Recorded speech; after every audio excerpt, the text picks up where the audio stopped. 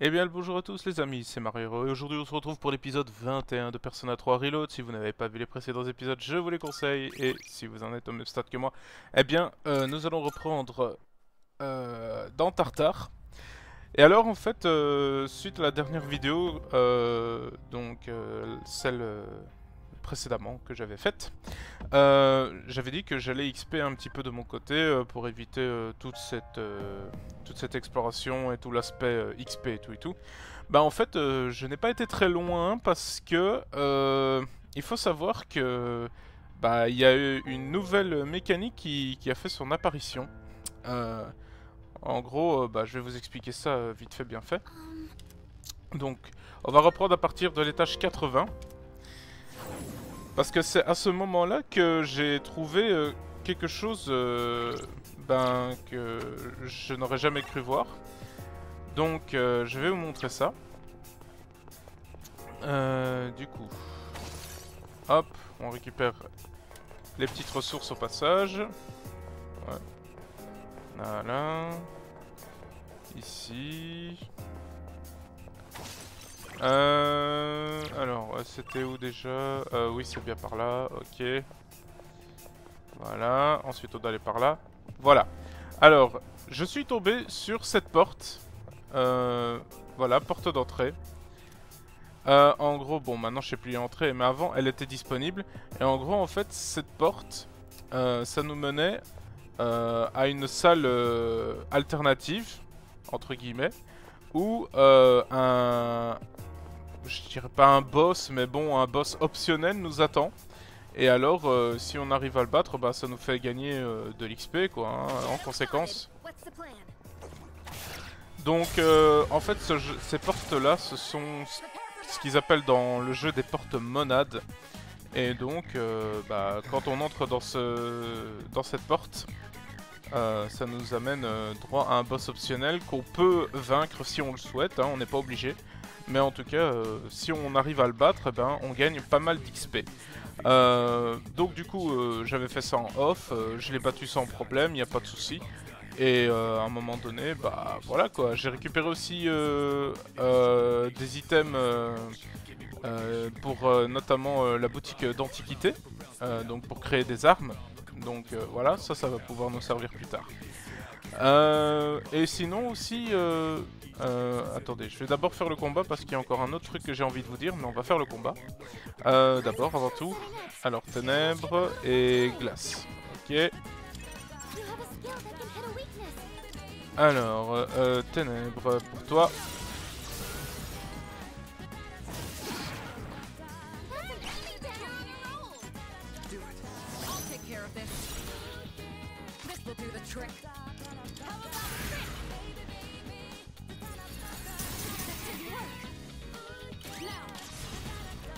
Allez, c'est parti.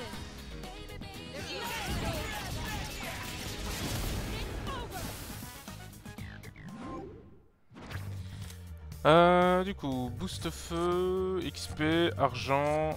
Vas-y, on prend boost feu, ça peut être utile.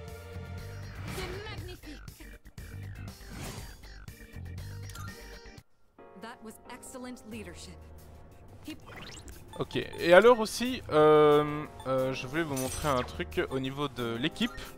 Alors vous avez vu, là maintenant, que toute mon équipe est à niveau. Bon, hormis Junpei et Mitsuru parce que j'ai un peu XP avec Yukari, avec Akihiko, Aegis notamment. Je sais que précédemment, Junpei il était que niveau 21, Aegis aussi avec quelques niveaux de retard, je crois qu'elle était niveau 27, si mes souvenirs sont bons. Et à un moment donné, quand je faisais mon exploration dans Tartare, j'ai aussi trouvé une espèce de porte, mais en forme d'arche. Et alors, quand j'ai passé cette porte en forme d'arche, je suis arrivé devant une espèce de grande horloge, celle un peu similaire à l'entrée, mais en version XXL. Eh ben, il faut savoir que cette grande horloge XXL, eh bien, elle s'active si on a au préalable dépensé des fragments de crépuscule dans Tartare. Et si jamais c'est le cas, eh bien, on peut activer cette grande horloge Et en gros, celle-ci a la capacité de faire que les membres qui ont des niveaux de retard par rapport à nous, donc le protagoniste, eh bien, ils soient au même niveau que nous.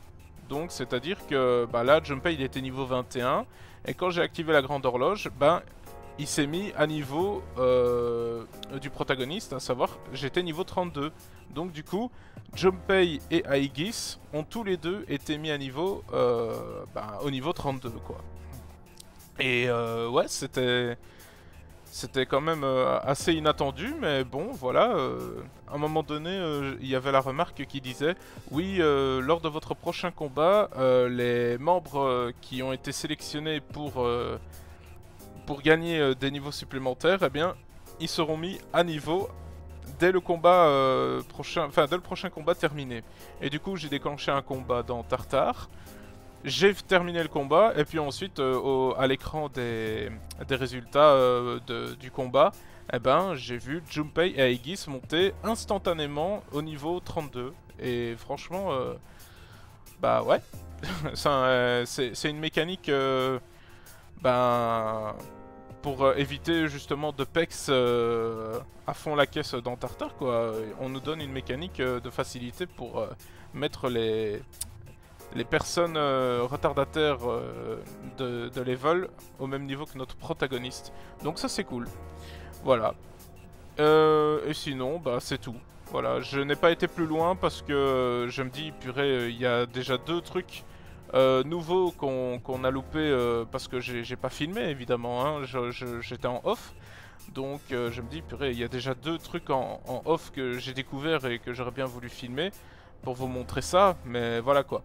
Donc du coup on va rester sur notre idée de base, c'est-à-dire voilà, on va filmer tout, quitte à avoir pas mal d'exploration et d'XP, mais bon voilà, on nous loupera pas des futures mécaniques de jeu si jamais il y en a encore.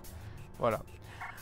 Du coup, ceci étant fait, la parenthèse pardon étant fermée, on va continuer, hein, donc on va passer à l'étage suivant.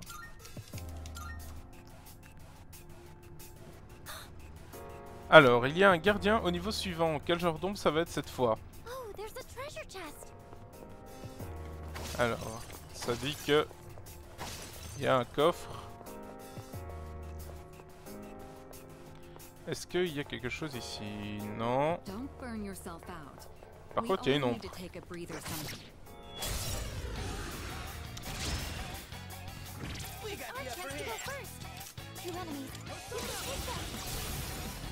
Alors, ça c'est fait. Toi tu es faible à quoi? Ah bah on sait même pas ton point faible. Mais tu fais des attaques de foudre, donc tu dois être faible au vent.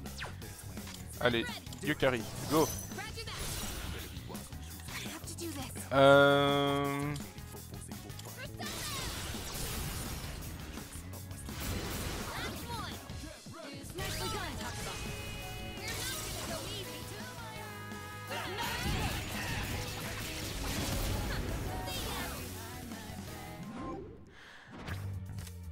Du coup, XP, argent, vas-y on prend fric, on prend l'argent.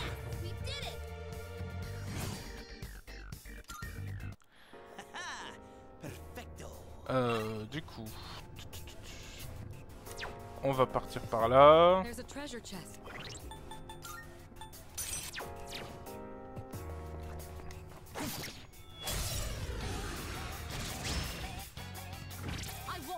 Alors, livre silencieux, c'est faible au vent, et les jumeaux, faibles à la lumière. Alors, Koji Mitama, non, moi je veux une persona qui fait de la lumière comme puissance.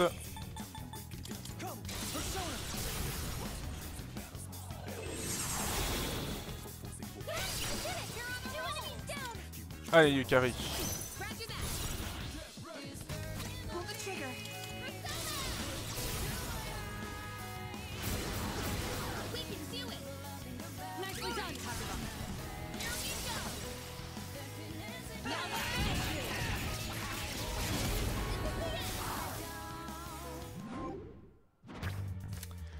Argent, pixie supérieur, Aguiléo. Ouais, vas-y, on prend Aguiléo. Ça peut être utile.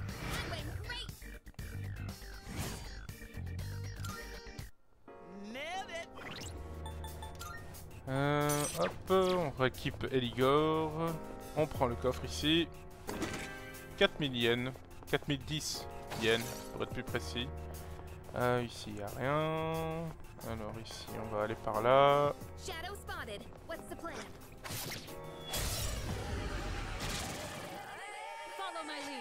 Alors, ici. Faible au physique, faible à la foudre.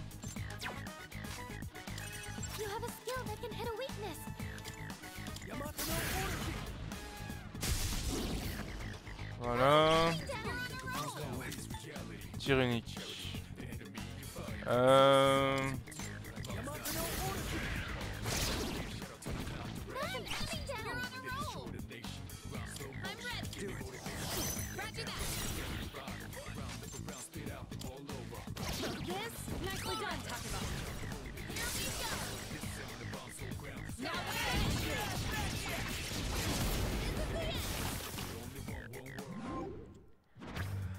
Argent, XP, Garoula. Vas-y, on prend argent.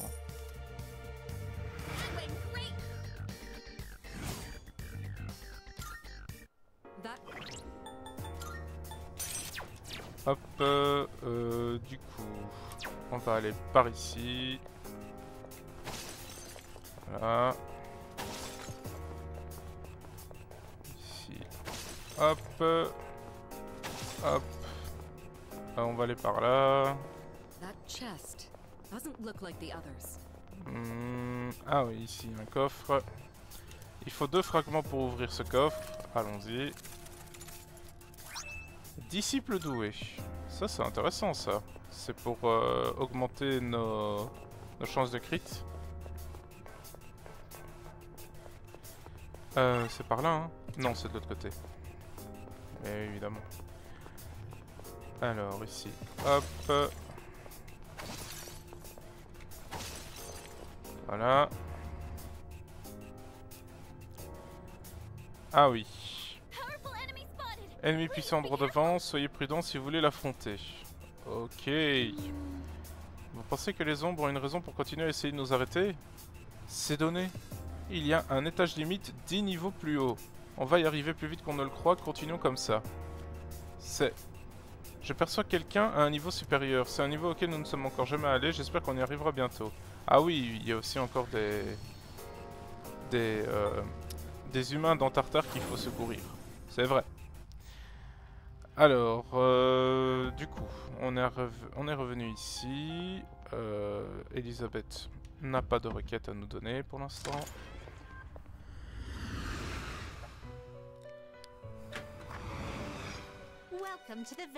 Alors, fusionner Persona. Enregistrer. On enregistre tout.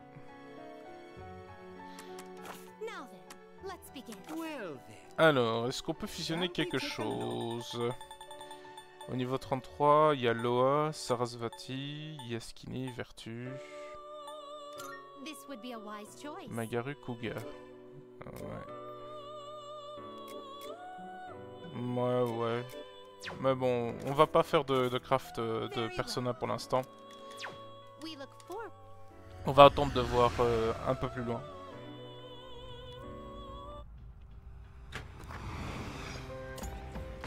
Alors, du coup...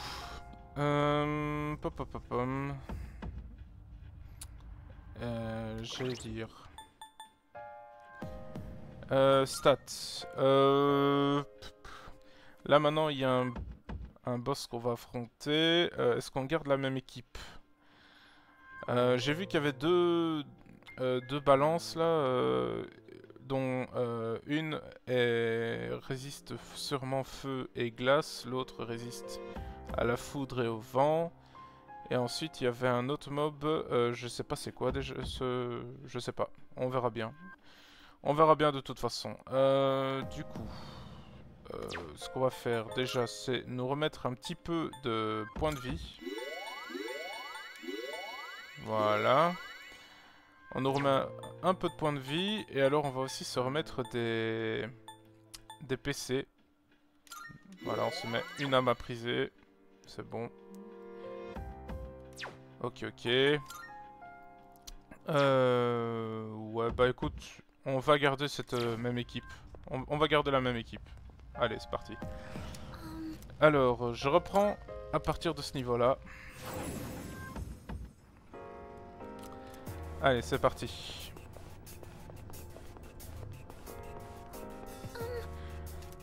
On y va.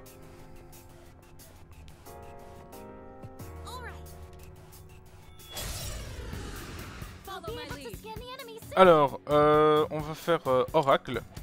C'est parti.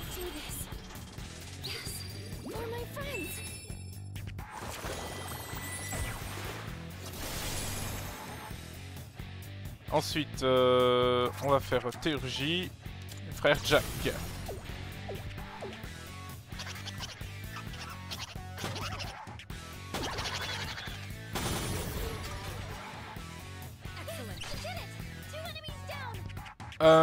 Ensuite,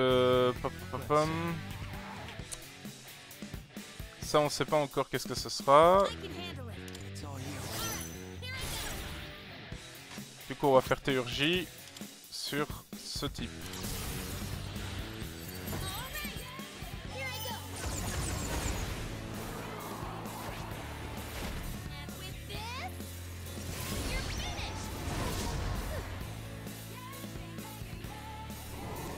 Maragion.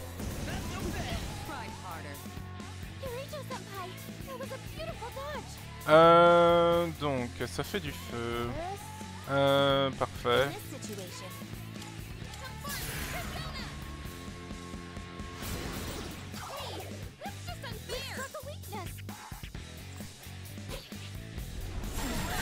Stop feu. Ok. Du coup, on va mettre la glace sur lui. Voilà, faiblesse. Stop vent. D'accord. Alors, Aguileo sur toi.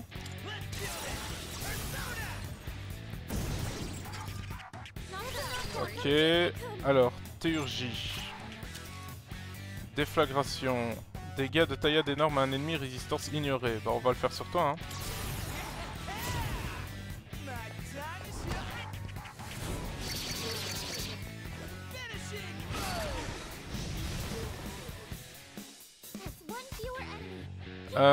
Toi t'es faible au vent et à la foudre.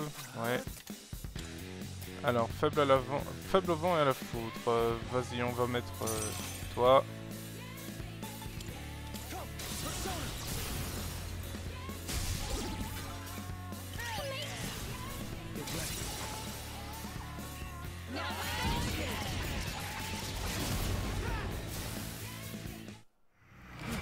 Parfait. Grâce à Plume Colorée, il est possible de fusionner Homme-Phalène, la mythique monstruosité ailée. D'accord. Allez, c'est parfait. Gamebu passe niveau 33, je passe niveau 34, Junpei niveau 33, Mitsuru pareil, et Fuka niveau 34. Ah, Gamebu, qui peut apprendre Maître anti-glace. Résistance glace pendant 3 tours en début de combat. Ok. Intéressant tout ça. Ouais, c'est cool. C'est cool. Annulation, confusion et sur 1, dérobat de feu. Dérobat de feu, annulation. Bon, vas-y, on enlève dérobat de feu. Hop. Écume de merdame, très bien.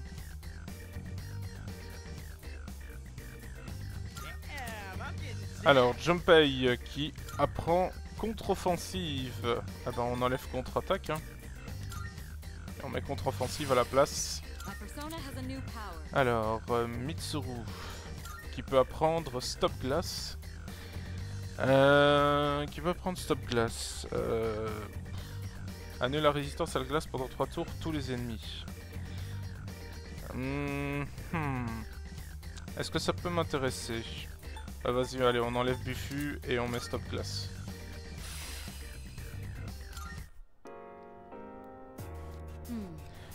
Vous vous êtes déjà demandé comment ces ombres en forme de balance tiennent debout? Ah, les types balance, j'imagine qu'elles doivent avoir du mal à se tenir droites et à se déplacer. Vous pensez qu'il y a une raison derrière leur apparence? De plus, j'ai toujours envie de les faire basculer. Désolé, je m'égare. Continuons, chef. Elle a voulu faire un peu d'humour ou...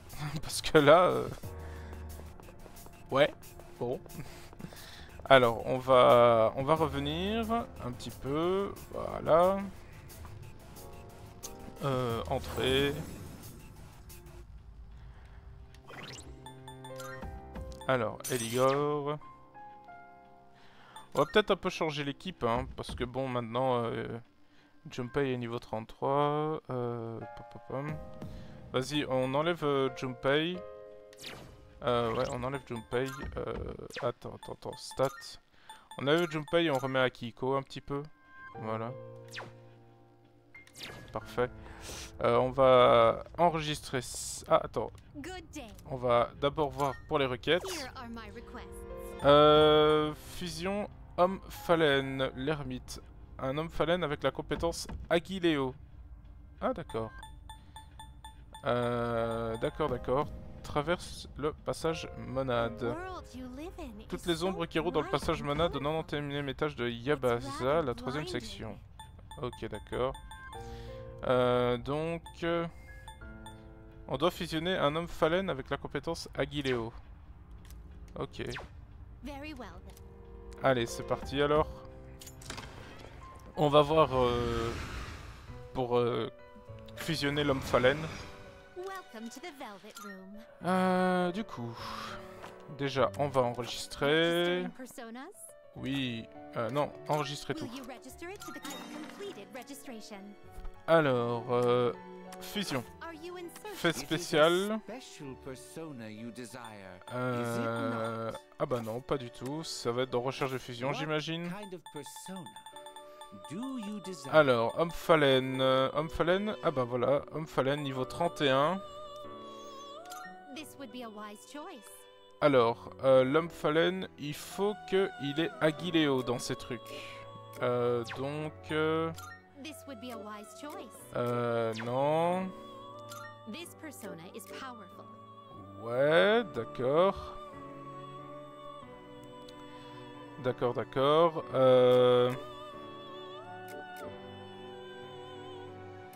Ah mais attends, j'ai le... Comment? J'avais droppé une carte avec Aguiléo, donc je pourrais la prendre via... Ouais, je pourrais la prendre avec la carte que j'ai droppée en fait. Ouais, je pourrais faire ça en fait. Alors, Gembu... Attends... Lui, il est faible... Il est faible aux dégâts de perforation et faible aux dégâts de glace. Ouais, d'accord. Annulation, confusion, maître anti-glace... Version 1... Boost glace... Bonne chose de crit, dérobat de feu... Ouais... Oni et Gembu... Ouais... Ou alors on fait Média, Diorama, Patra, Siphon spirituel... Ouais bah de toute façon, Léane Sidé c'est pas vraiment une persona que je vais garder. C'est pas vraiment nécessaire. Donc ouais, on va fusionner ça. Alors, siphon spirituel, rébellion, résiste poison, contre-offensive. Ah bah attends. Augmente l'attaque sur le coup de rage, régénération. Bah on peut en prendre 4. 1, 2, 3. Et contre-offensif. Let's go. Je suis homme phalène. Maintenant, moi connais-moi. Toi et moi pareil. Très bien. C'est parti pour le boost d'XP. On gagne Zionga, boost détresse. On a boost élec. Renforce automatiquement les attaques électriques de 25%. Attends, boost détresse. Augmente les chances de détresse. Ah ouais, tout à fait. Rébellion. On peut enlever résiste au poison en fait. Vas-y. Et on a aussi Mejido. Intéressant. On a Mejido. Vas-y, on enlève siphon spirituel. Je pense que c'est pas nécessaire. Quoique. Non, c'est pas nécessaire. Allez hop. On prend Mejido. Et donc, bah voilà. Parfait. Invocation. On va reprendre Oni. Du chariot. On va reprendre Oni. Ça peut nous servir.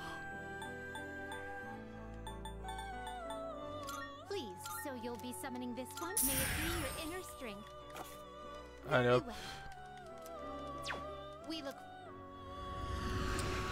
Mais maintenant il faut mettre le sort Aguileo sur attends, du coup. Compétences, objet. Alors on a Aguileo qu'on doit mettre à l'homme phalène. Attends, je vérifie bien la requête pour être sûr. Donc, homme phalène avec la compétence Aguileo. Ok, d'accord, on est d'accord. Donc, hop. Non, pas équipé. Objet. Aguileo. On met sur homme phalène. Alors, du coup, qu'est-ce qu'on enlève? Qu'est-ce qu'on enlève? Erstagnan.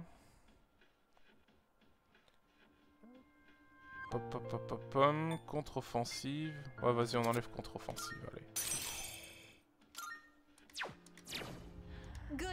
Alors, à propos des requêtes... Hop. Tenue de soubrette. D'accord, j'ai une tenue de soubrette.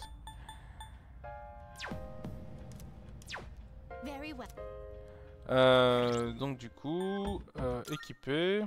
Je peux mettre Yukari en soubrette alors. Ah bah non, pas du tout. Tenue fantôme. Attends, c'est à qui que je peux mettre la tenue de soubrette là? Parce que j'ai une tenue de soubrette. Ouais.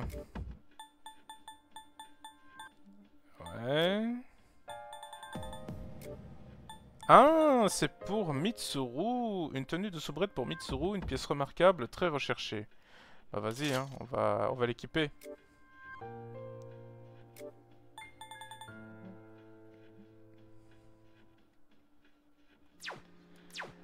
Ok, du coup... Persona... Donc on a l'homme phalène ici, niveau 36. Il pourra donc faire des attaques de foudre, une attaque de feu. Ouais. Ah, je vais enregistrer vite fait homme phalène. Comme ça, c'est fait. On doit plus y repenser. Enregistrer. Oui, on enregistre.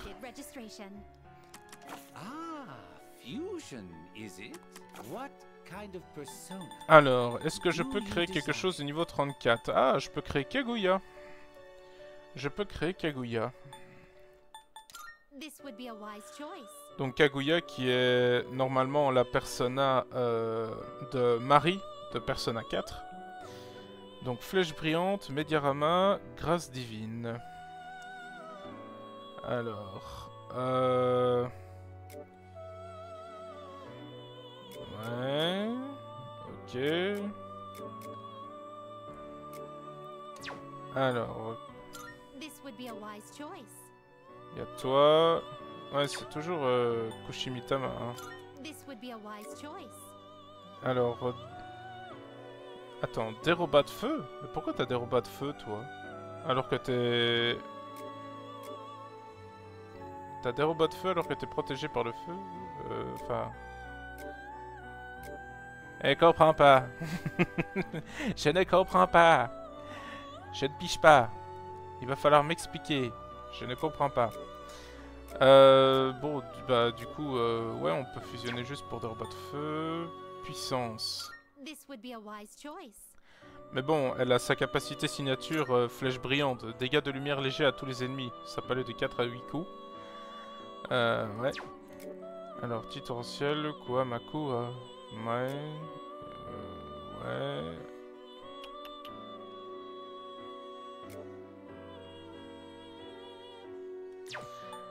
Ouais, vas-y, on peut faire fusionner Baphomet et Takemi Kazuchi pour avoir Kaguya, hein.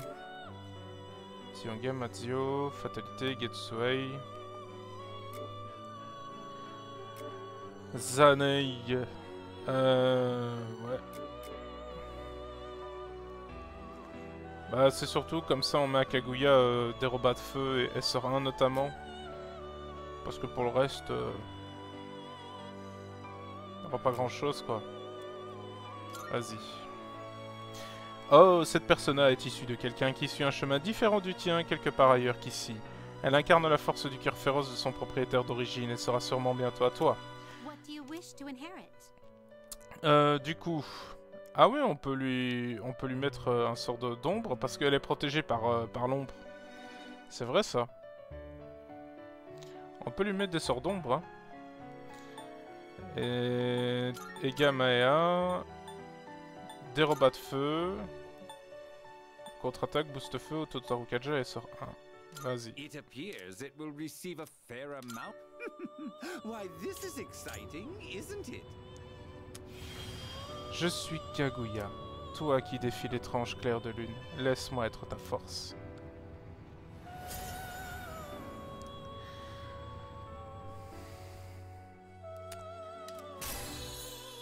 Alors, on a boost multi-cible et on a boomerang. 20% de chance de renvoyer les compétences physiques ne se cumulent pas. Augmente de 15% la puissance des attaques multi-cibles. Ah, ça c'est fort ça. Notamment couplé à flèche brillante.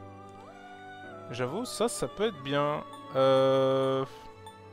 Vas-y, on enlève Eiga à mon avis. Non. Ou on enlève sort 1. Bah moi je dis on peut enlever Eiga, hein, parce que comme c'est une persona qui peut faire pas mal de dégâts en multi-cible, bah on enlève Eiga alors. Vas-y, on enlève Eiga. Et hop, boomerang. Oh, ça apprendra plus d'Amrita après. Mais purée, ça apprend que des bons trucs ici. Allez, hop. Enregistrer, non, pas besoin. Invocation. Je vais réinvoquer... comment Baphomet. Je vais réinvoquer Baphomet. Et alors je vais réinvoquer Takemi Nazuchi de l'empereur.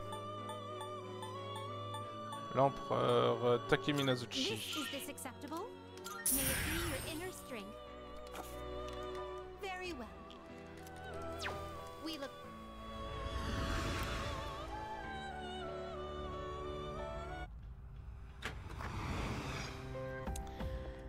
Ok, du coup, on a... ouais, on a tout. Une grande ombre projetée. Donc Kaguya. Qui aura donc flèche brillante, médiarama, grâce divine, boomerang, Maya. Ouais, c'est parfait ça.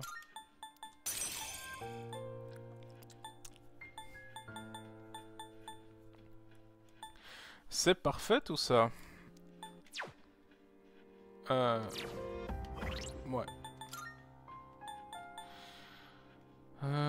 Stat. Voilà, flèche brillante Maya, médiarama, hop. On a Eligor en first, ça c'est bien. Ok. Allez, on est reparti. Reprendre à partir du 82e niveau.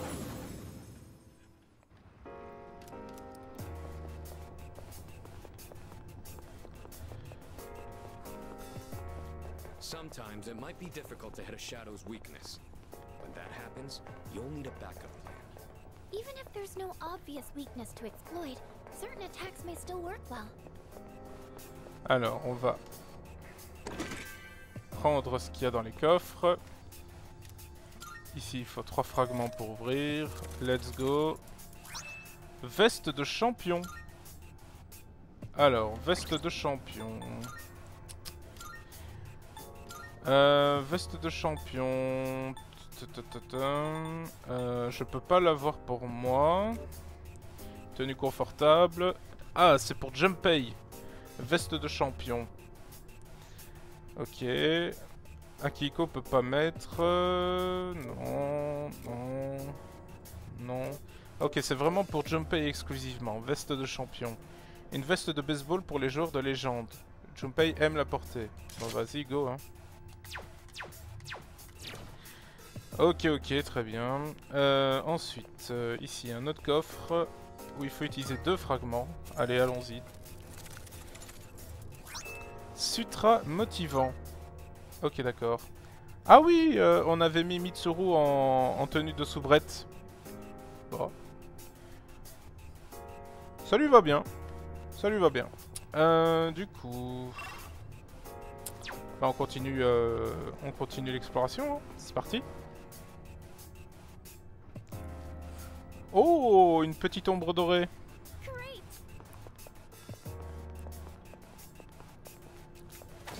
Allez, on prend les ressources sur le passage. I've been in good form at archery practice lately. Maybe because I have experience fighting now? Alors, ici. Hey, it's a rare one. Eh, t'as vu, elle est rare. Oui, merci, j'avais vu.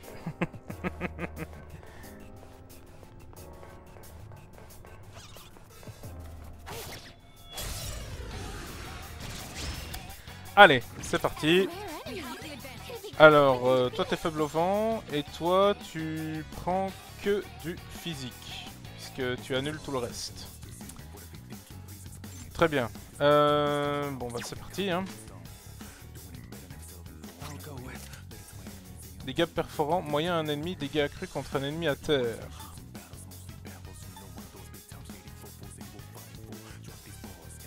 Allez, on va augmenter le crit de tout le monde.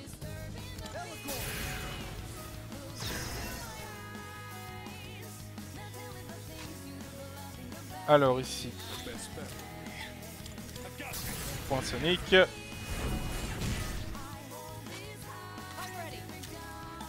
Fatalité. Raté. Alors, Magaru.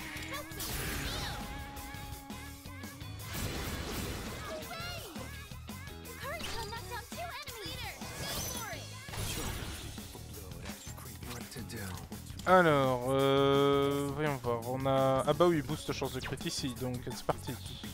Dégâts performants moyens, dégâts ennemis contre un ennemi à terre.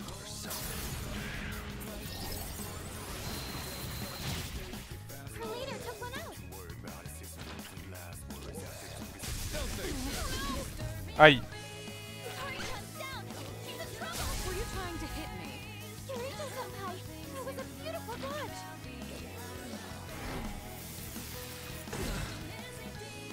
Alors, du coup, faible au vent, hein, vous.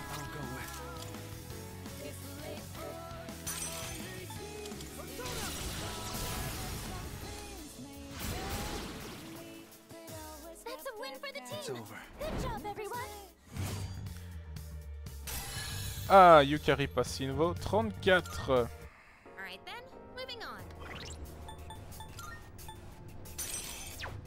Bon, par contre, j'ai fait pas mal de dégâts sur l'ombre dorée, quoi.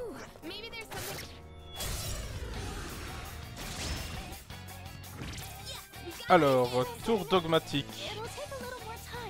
Tu fais des dégâts de lumière, donc on va faire des dégâts de ténèbres alors. Dégâts de lumière.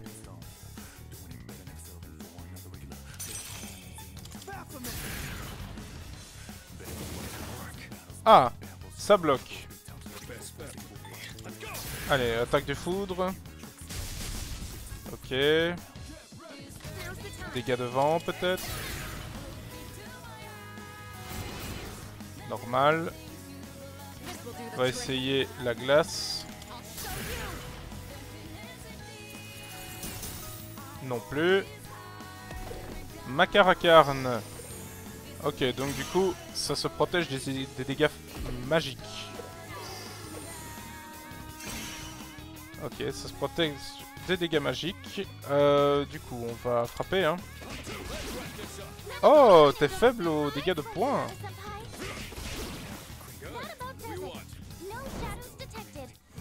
Ok, très bien. Bah c'est cool.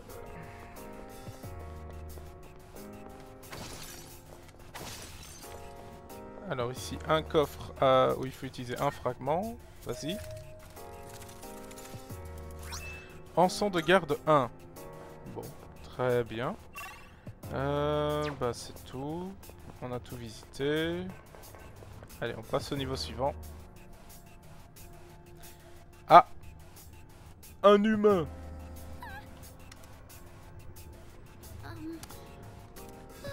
Ça t'arrive de te demander si cet endroit ne risque pas de basculer? Je veux dire, étant donné son poids, après, ce n'est pas un bâtiment ordinaire. Ça ne sert probablement à rien de s'inquiéter. Espérons. Ça va aller. On va gérer ça. Du coup, hop. I left you in charge of our supplies. You've done a fine job. Thanks for all you've done. If there's anything I can do to help.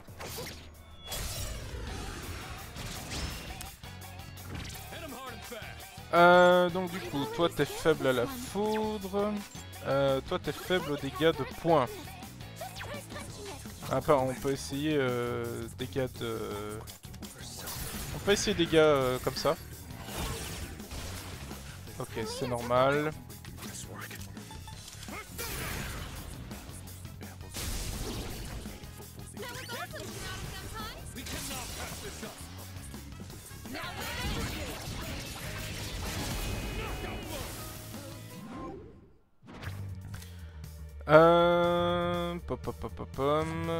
Oh, on peut récupérer Narcisse. Autre persona de l'arcane l'amoureux. Garula, ouais. Vas-y, on prend Narcisse. Ah, je peux plus avoir de personas sur moi, j'en ai trop. J'ai trop de personas sur moi. Ok. Qui j'enlève? Yamata no Orochi. Ouais, je peux enlever Yamata no Orochi. Parce que Yamata no Orochi...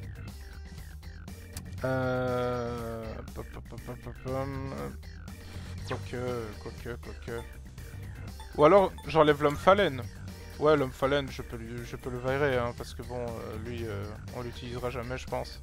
Vas-y, on enlève l'homme phalène.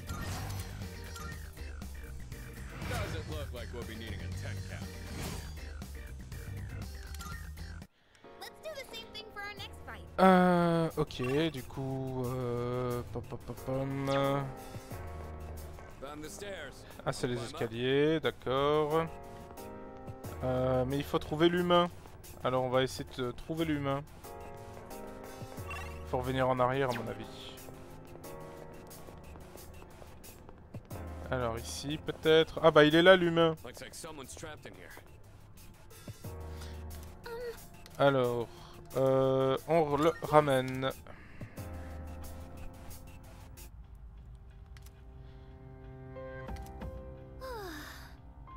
Alors, j'ai essayé une autre recherche, mais je ne détecte aucune autre présence à l'intérieur. Il semblerait que nous ayons sauvé tous ceux qui étaient accidentellement coincés dans Tartare. Bon bah voilà, c'est une bonne chose ça. Alors, 50 fusions, 200 coffres, récupérer le vieux document. Goûter à plusieurs boissons. Traverse le passage Monades. Ouais, mais ça c'est pour après. Very well then. Ok, alors on va aller ici.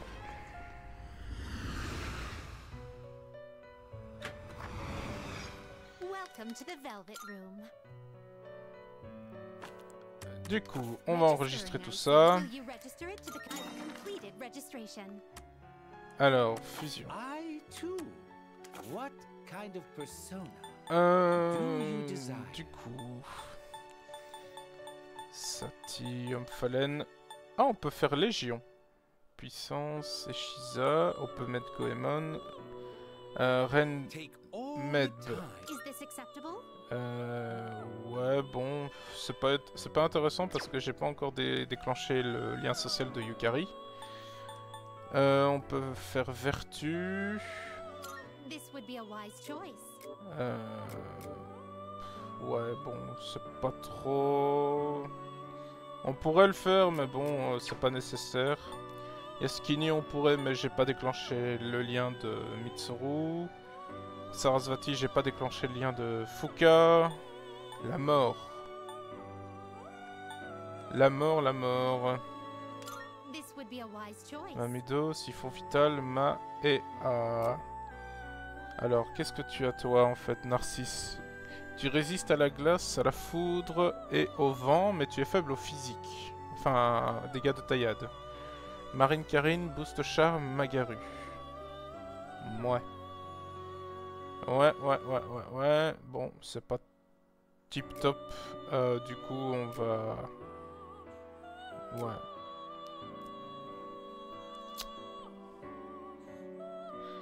Ouais.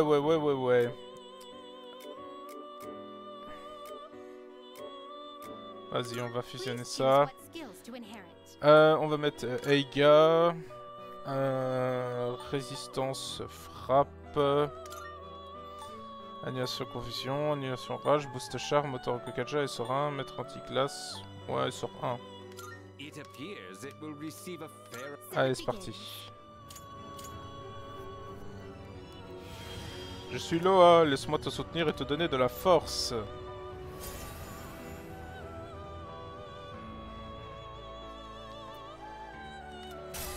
Alors, survie à la lumière, Zionga. Parfait. Alors, on va juste réinvoquer Gembu. Take a look. La tempérance. Is this acceptable? Very well. It's yours. Very well. We look. Ok.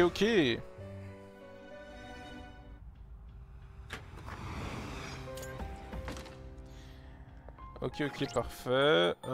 Du coup, on a Gembu, on a Loa, donc fin du monde.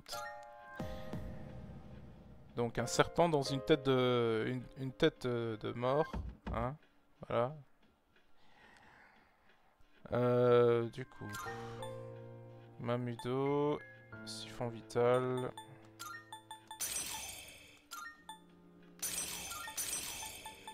Ouais, voilà, parfait.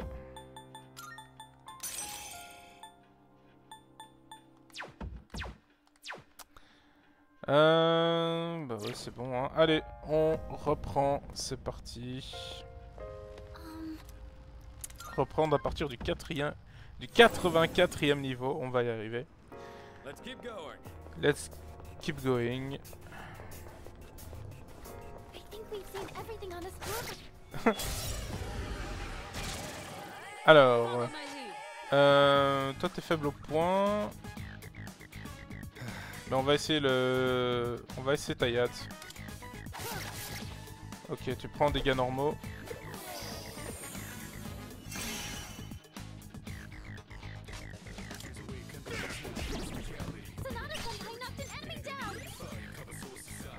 Ouais, t'es faible à la foudre, mais le problème c'est que...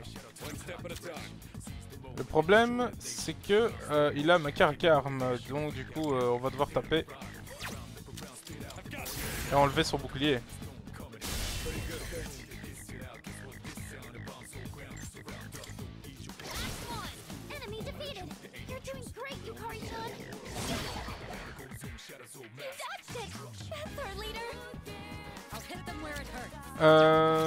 Attends.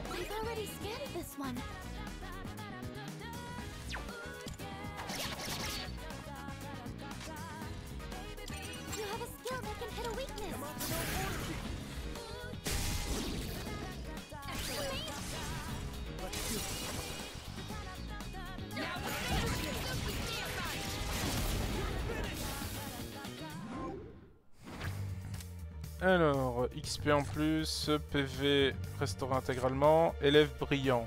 Oh, on prend. Élève brillant, il me semble que c'est une bonne compétence.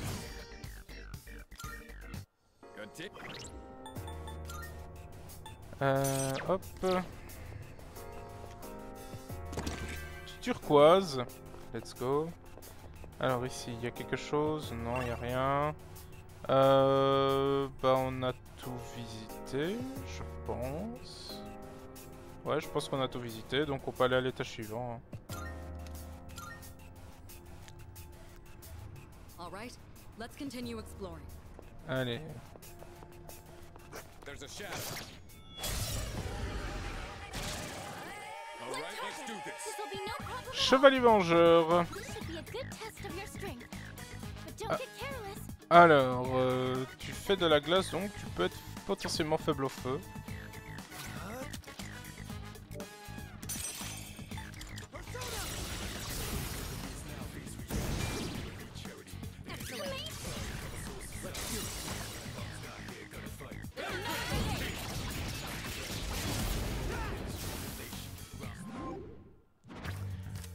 Alors, Mitra, on avait déjà. Tir torrentiel ou argent? Vas-y, bon, prends tir torrentiel.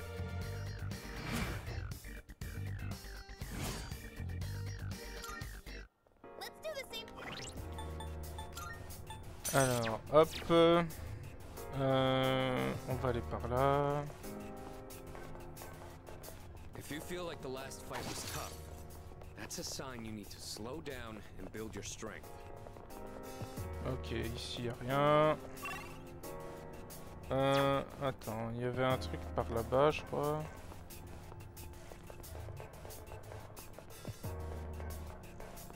Is that treasure?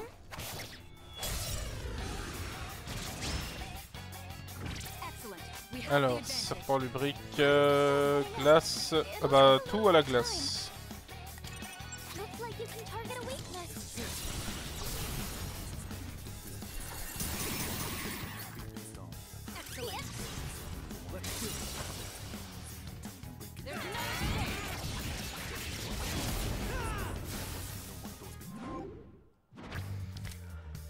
Boost de taillade, XP, argent. Argent! Ouais, il faut se redonner de l'argent là. Alors, on a sécurisé la zone. Salut. Ne t'inquiète pas, je vais libérer le passage.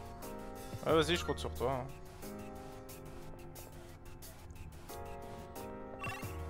Alors, ici. Double pierre de vie. On va les utiliser, tiens. Voilà.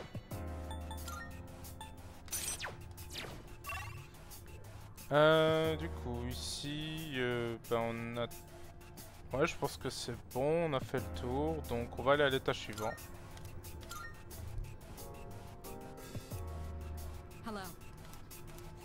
Alors, j'aime Egido, j'aime Patra, perle de renaissance, lumière de Yabasta, acier et du fric. Parfait.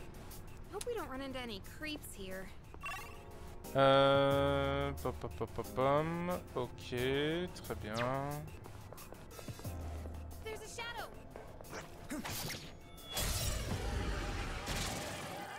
Another day on the job.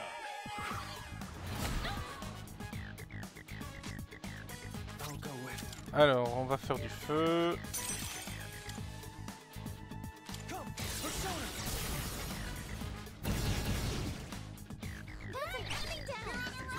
Toi t'as fait du vent, hein, donc tu serais faible à la foudre, probablement.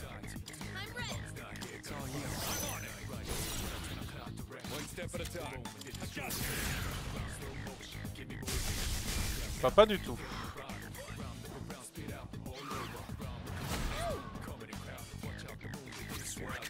Bon bah t'es pas faible à la foudre, on va taper normal. Ok. Eliminated. Nice one, Sonata. Now's the time. Let's finish this. Ok, tu absorbes.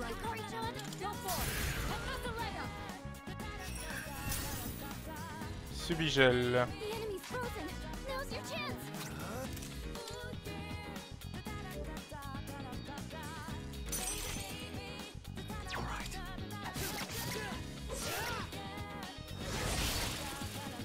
All enemies defeated.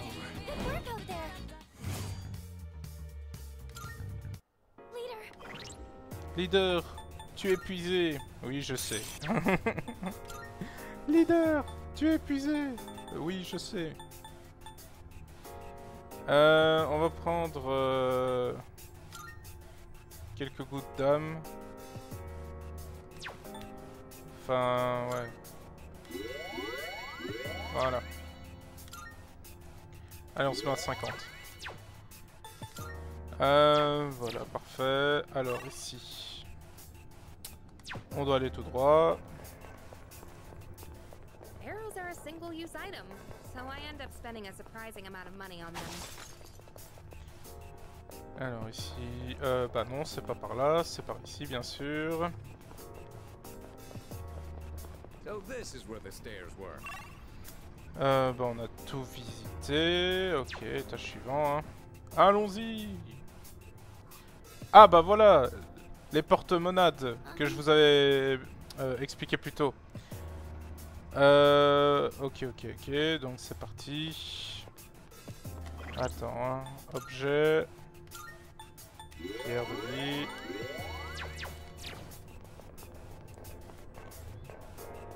Donc elle est là, cette fameuse porte. Haven't we seen that door before? On va d'abord The atmosphere here is so different compared to the beginning. on va d'abord faire un petit peu le tour de tout ça. Alors Is ici, that treasure? un trésor. Eau de cure. Ah This ici, will be a fight worth our while. ici un gros monstre.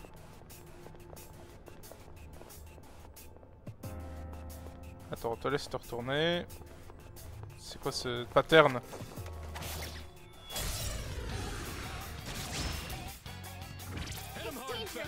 Alors, ok, celui-là on le connaît pas. It'll take a little more time. Poids titanesque, frappe herculéenne, provocation, charge, Matarunda, boost frappe. Ok, du coup, on va faire tous les éléments. On va commencer par le feu. Résiste. Foudre. Résiste. I have to do this.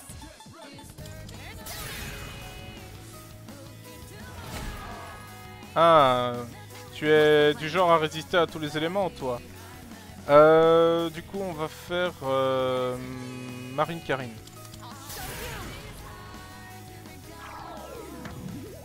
Voilà, subit charme.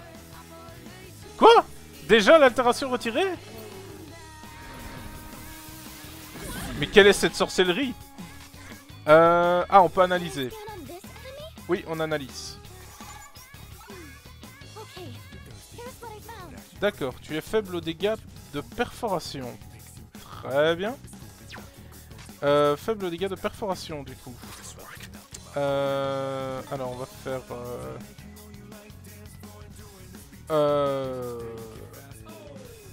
on va déjà baisser son attaque.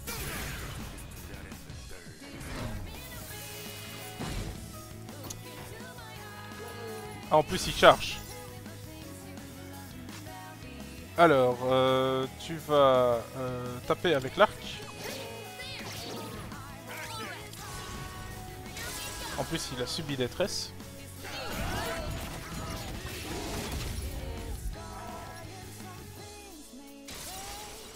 Ah, Here, G. I think I can use it now. allez, vas-y. Give them my strength. Now.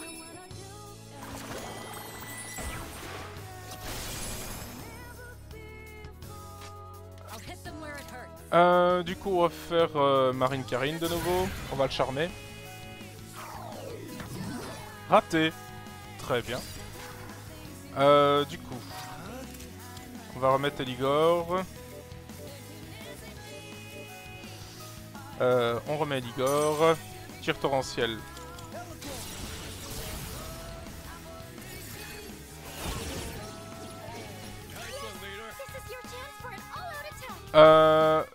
On va ne pas faire l'attaque, mais on va faire attaque cruelle, comme ça on va faire des dégâts encore plus élevés puisqu'il est à terre.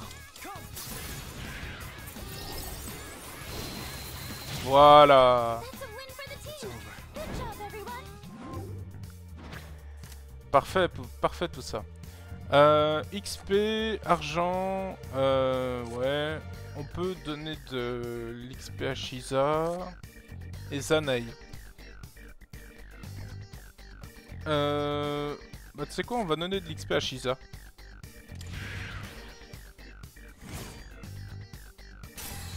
Voilà, Shiza passe niveau 29. Et il apprend donc frappe herculéenne. Dégâts de frappe élevés à tous les ennemis. Ok. Dégâts de frappe moyen à un ennemi, dégâts de frappe léger à tous les ennemis. Et là, dégâts de frappe élevés. Alors, on enlève frappe éclair, on met frappe herculéenne alors. Bah oui, hein. On va faire ça.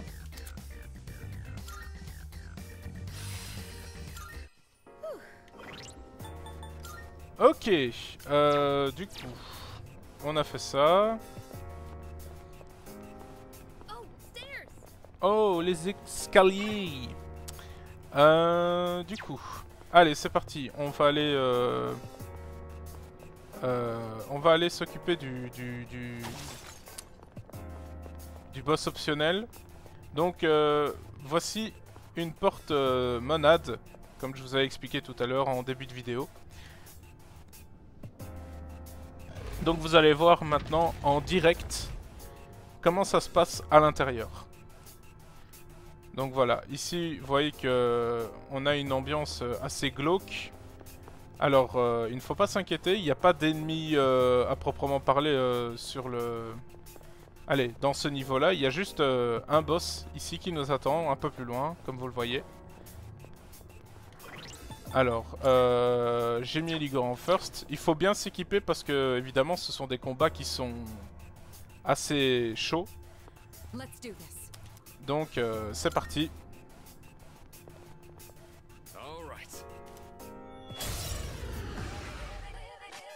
Allez, mage fantôme. On va balancer direct notre frère Jack. «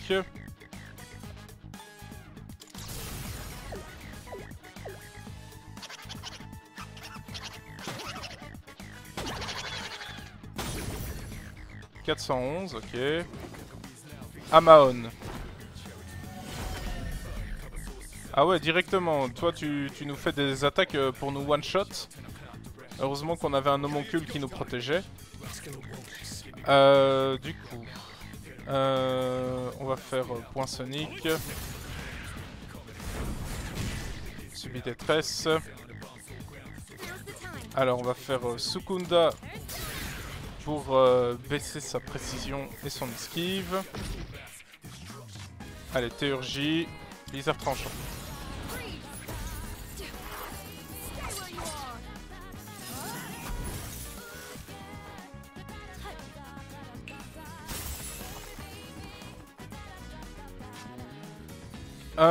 Analyse. On peut l'analyser. Faible au vent. Ok.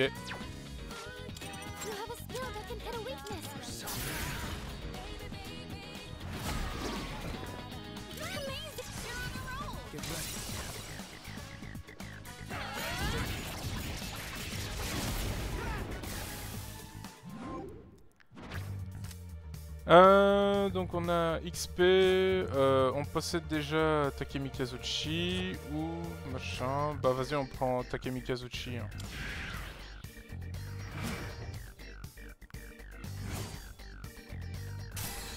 Hop. Et donc on peut apprendre Mazionga. Enfin on enlève Mazio, hein. Hop. pour mettre sa forme évoluée, Mazionga. Oh, hello. Et voilà, on a battu ce boss optionnel. Et alors, on va pouvoir récupérer des items ici. Donc 2 onyx et une lame du néant.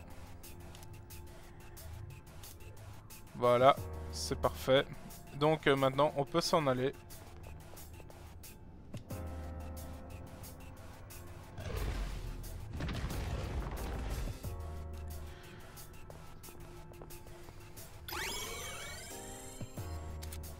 Ah oui, c'est vrai aussi, cette info je ne l'ai pas précisé, mais vous voyez que dès que on a battu un boss optionnel dans une porte monade, quand on en ressort, eh bien ça dévoile toute la map où on était. Donc voilà, ça c'est une bonne chose. Et aussi, pas que l'étage où on est, mais l'étage du dessus également, ça révèle tout. Ça révèle toute la map. Voilà. Donc c'est assez pratique. Du coup, on va aller à l'étage suivant. Trouver une ombre rare. Il n'y a pas d'ombre rare. Enfin, on peut aller chercher, mais je pense pas qu'il y ait d'ombre rare par ici. Hein.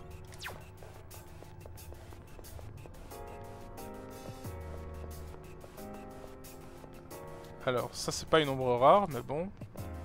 Ok, on a battu l'objectif de toute façon. Allez hop.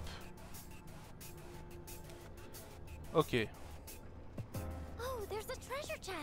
Et donc, bah, je vais vous le montrer, voilà. Hein, donc, on nous a bien révélé toute la map grâce au truc de la porte monade, là, le pouvoir de révéler toute la map. Donc, ok, c'est parfait. C'est assez pratique.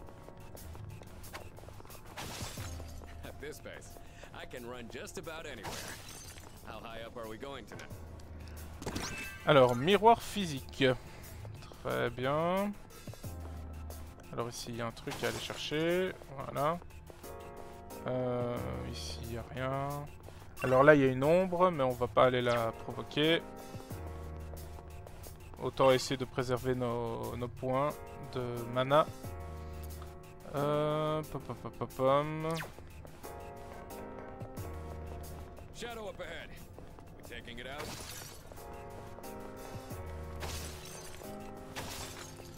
Voilà, ici. Un coffre. Minerai du néant. Ok. Ici, ouais. Ici, il y a une ombre, mais on va la laisser tranquille. Voilà. Hop, par là, il y a un coffre. Améthyste. Ok. Ici, il y a une ombre là-bas, mais on va pas la déranger. On va aller directement ici. Voilà, parfait. On a récupéré tous les coffres.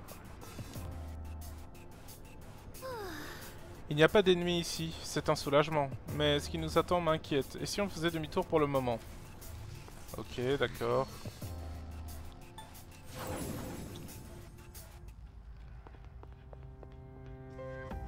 Alors, on va ici.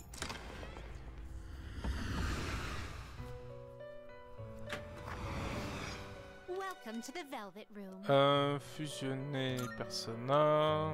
Enfin, on va plutôt enregistrer. Register. Will you register it to the all registered? Very well. We look.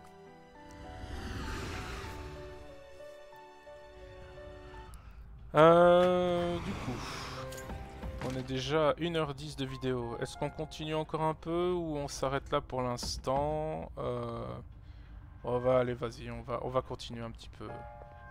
On est bien parti. Alors objet, on va quand même se soigner un petit peu parce que voilà, on était un peu faible niveau vie. Allez, on continue encore un petit peu.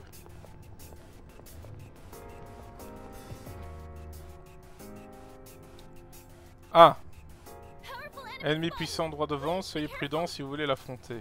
Tiens, tiens.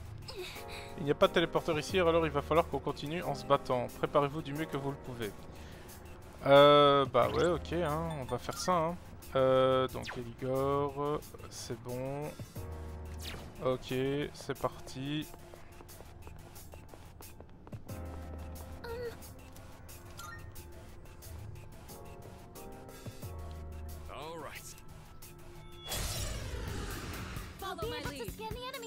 Alors, tome d'atrophie et détenu détraqué. Bon, bah on va attaquer dans tous les éléments, je pense. Du coup... Maragi. Ok, toi t'es faible au feu, ça c'est une bonne chose. Changement...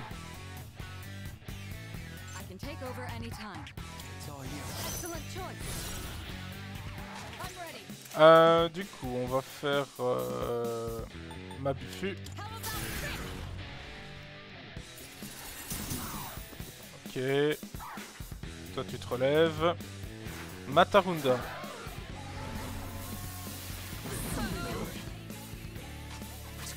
Alors, foudre. Ok. Charge.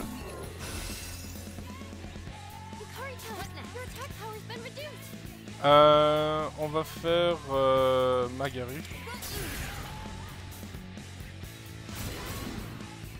Très bien. Alors, je ne suis pas encore prête. Très bien. Donc on avait fait la glace pour tout ça.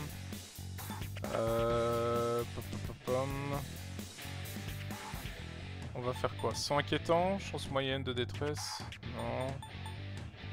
Stop glace, Rakunda. Vas-y, on va faire Rakunda sur toi.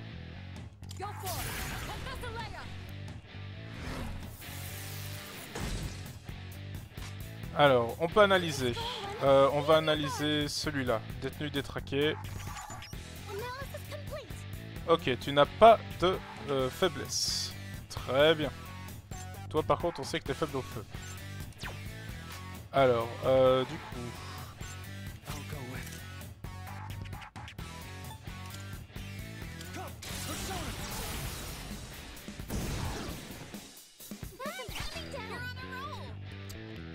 Persona... Alors, du coup, on va faire... on va reprendre Eligor. On va faire attaque cruelle sur toi. Voilà, parfait. On va faire Tarunda pour baisser son attaque. Ah bah Tarukaja, tiens donc. On va faire Sukunda.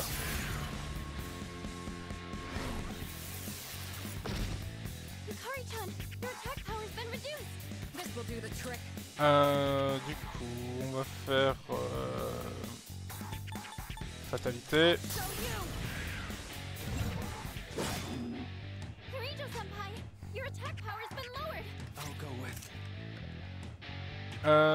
Du coup, tir torrentiel.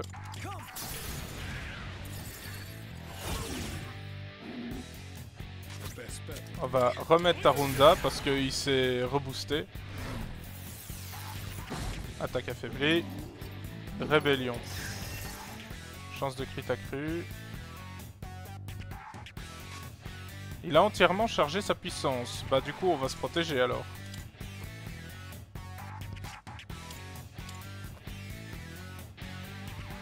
Précision. Hop. On se protège.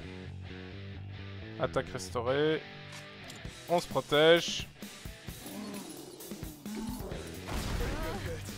Voilà, on a bien fait de se protéger. Allez, hop. On soigne.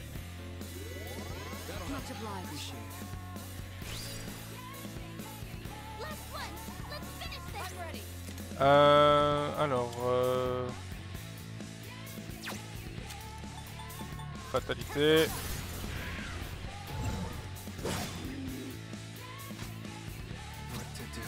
What to do. Donc tir torrentiel.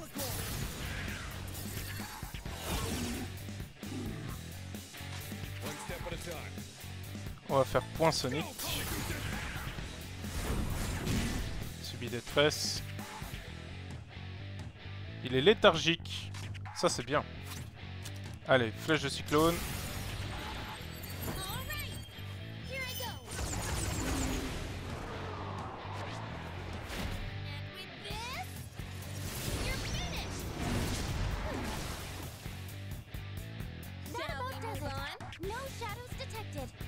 Let's go! On passe niveau 35, pareil pour Yukari, Akiko 34, Mitsuru 34 et Fuka 35.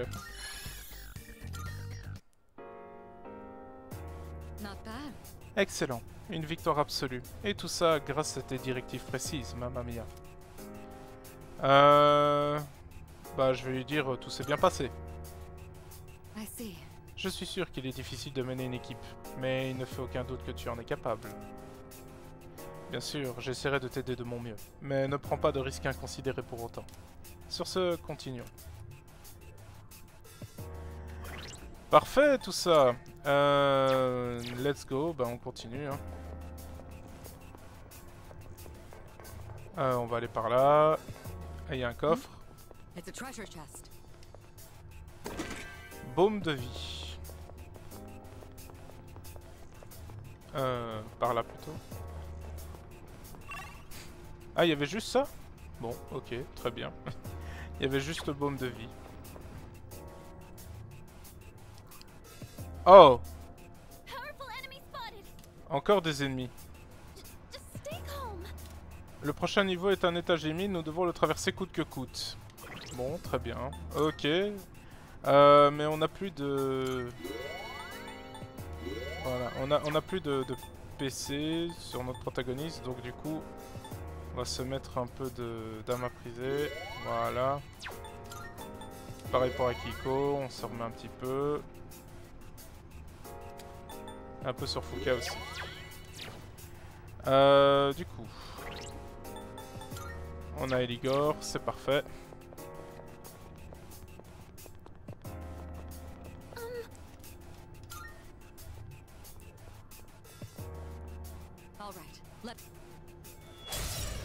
Bon.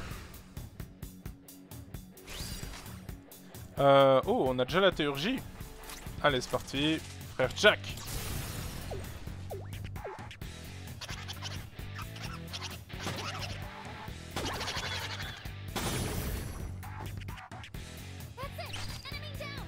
Enemy down. Du coup, on va de nouveau faire avec les attaques élémentaires. Hein. On commence par le feu. Ok. Tarukaja. Foudre. Ok. Diarama.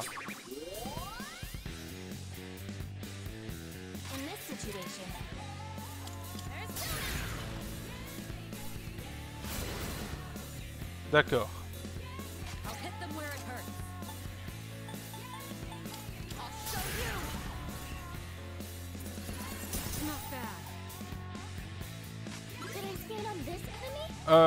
Ok, donc toi à mon avis tu es résistant à tous les éléments sauf le physique.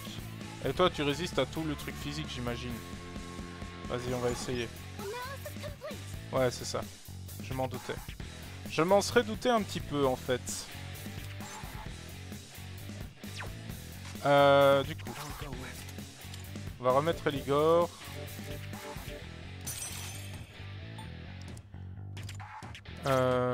Attaque cruelle.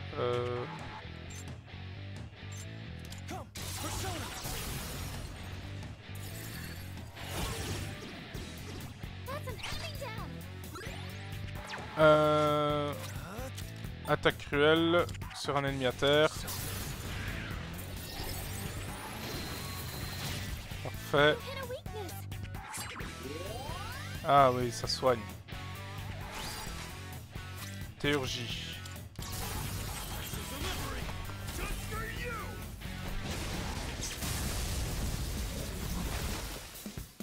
Enemy eliminated. Nice one, Sonata-senpai. Alors, du coup, toi, on peut t'attaquer à la perforation.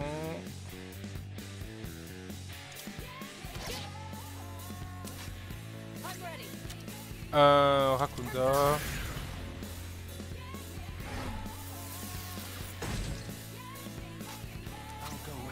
Allez, tir torrentiel.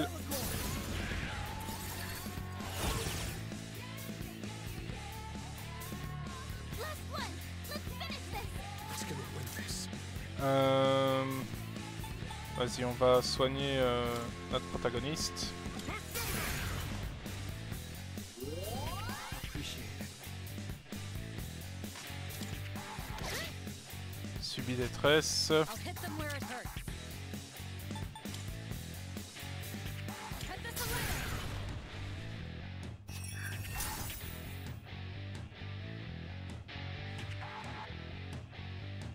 What to do? What to do?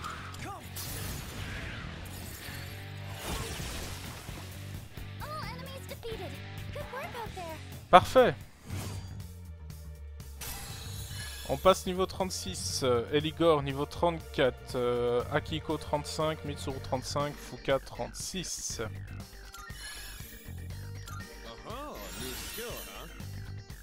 Alors, il peut apprendre Stop Elec.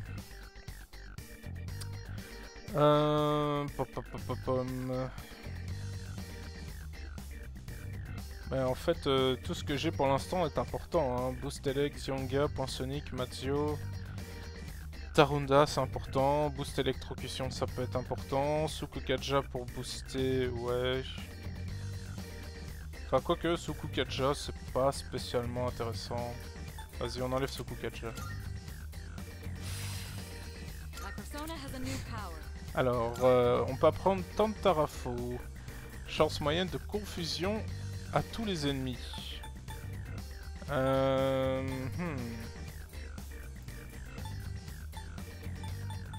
Chance élevée de charme, chance moyenne de confusion, chance moyenne de détresse. Fatalité, faible chance d'infliger peur. Ouais. Siphon spirituel, absorption de PC d'un ennemi. Ah vas-y, on enlève siphon spirituel. Nice. Bien joué, Mamma Mia. Tu as su te déplacer comme il faut tout en gardant ton sang-froid face à un adversaire de taille. Et comment? Pas forcément, c'était dur. Bof. On va lui dire... Et comment? Entendu, champion. Je vois qu'on est entre de bonnes mains. Bon, il est temps d'avancer. Reste sur tes gardes. Bah continuons comme ça. Hein. Eligor qui est passé niveau 34, hein, ça c'est bien. Prochain niveau, il apprendra Maragion. I'd say my skills have leveled up since. Oh, attendez un instant s'il vous plaît. Oh. C'est bien l'une de ces portes, mais celle-ci ne brille pas comme les autres. Elle me paraît différente aussi. Serait-ce la structure dont Elisabeth a dit qu'elle était proche de l'autre porte? Je devrais vérifier cette porte. Est-ce qu'on y jette un œil, chef? Examinons-la. Je reste à l'affût de mon côté. Allez, on va aller voir ça. Hein. On dirait que ça ne veut pas s'ouvrir. Tu vois quelque chose qui m'échappe? Une carte des arcanes majeures que j'ai sur moi réagit. Attends, la porte brille. Mais pourquoi ça arrive d'un seul coup? Tu as fait quelque chose, chef? La carte de tarot a réagi, c'est la carte des arcanes majeures. What? Une carte de tarot que tu as sur toi réagit à la porte? Peut-être que cette carte agit comme une clé? Intéressant. Cette porte fonctionne différemment des autres. Passage monade. Ah, nouvelle mécanique. Le passage monade est une sorte de porte monade menant dans les profondeurs de Tartare. Il n'existe qu'un seul passage monade par section et chacun s'ouvre en réponse à une carte des arcanes majeures. Une ombre redoutable vous attend au plus profond de cette zone. Derrière elle se trouve un coffre contenant un objet de valeur. L'entrée du passage monade restera au même niveau et au même endroit, même si une nouvelle journée commence. Si vous sentez que vos adversaires sont trop puissants, retournez-y après vous y être entraîné. Après vous être entraîné.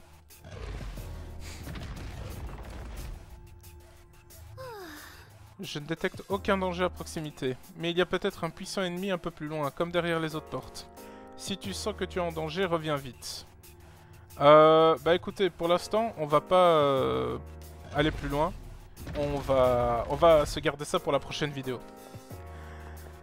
Là, pour l'instant, on va aller ouvrir les coffres.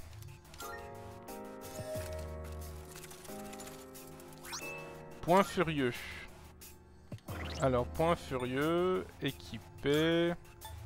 Akiko, point furieux. Boost frappe. Des gants de fer qui renforcent les attaques de frappe. Ah ouais, mais bon. Ça tape moins fort. Ça tape moins fort. Alors ici. Utiliser 3 fragments.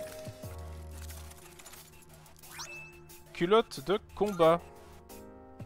Alors, culotte de combat. Équipé. Alors, une culotte de combat. Ah, c'est pour Yukari. Une armure dangereusement légère, elle pourrait aller à Yukari. Ok. Ouais.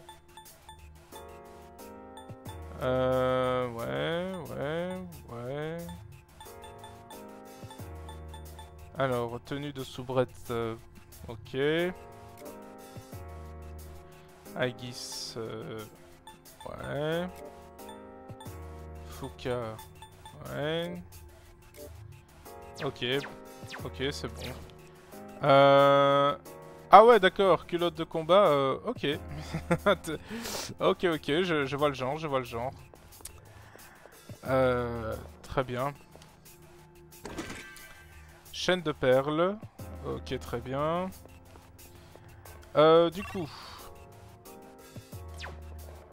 Normalement, il y a un étage limite ici au-dessus, si j'ai bien suivi. On va aller voir. Une impasse. On dirait qu'on ne peut pas aller plus loin pour le moment. D'un autre côté, on a bien avancé, bien joué. Reviens dès que tu es prêt, c'est toi qui vois, chef. Parfait! On a atteint l'étage limite. Vieux document 4. Le chercheur en chef est venu me voir pour essayer de me convaincre. Je ne m'attendais pas à voir mon ancien mentor. Son sourire timide a toujours réussi à me faire craquer. Ok. On retourne à l'entrée.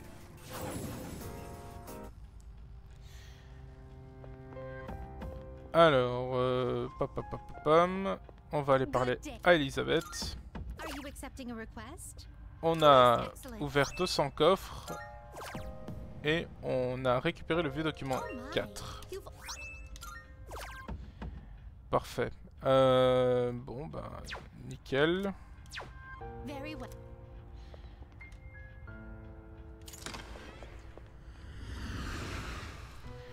On va aller enregistrer les personas.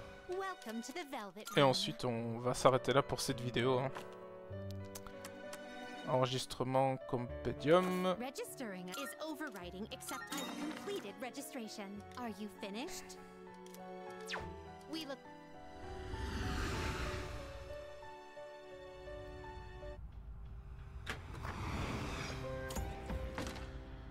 Ok, du coup, on va s'arrêter là pour cette vidéo, hein, parce qu'on a atteint l'étage limite. Du coup, pour la prochaine vidéo, on va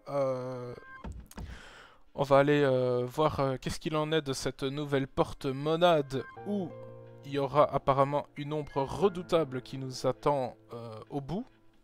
Je sais pas trop si ce sera exactement comme avec le boss optionnel. On verra bien ce qu'il en est dans la prochaine vidéo. Donc du coup, on va enregistrer. Oui, voilà, parfait. Et on va quitter. Donc c'est parti. Voilà. Bon, eh bien, c'est fini pour cette vidéo sur Persona 3. J'espère que cela vous aura plu. Si c'est le cas, je vous invite à laisser un commentaire, un like et à partager si vous le souhaitez, bien évidemment. Du coup, on se retrouve très bientôt pour une prochaine vidéo. D'ici là, prenez soin de vous et de vos proches. C'est toujours important, la santé, bien entendu. Je vous souhaite également une bonne journée ou une bonne soirée. C'était Mario Hero. Je vous dis au revoir et à la prochaine. Ciao, ciao.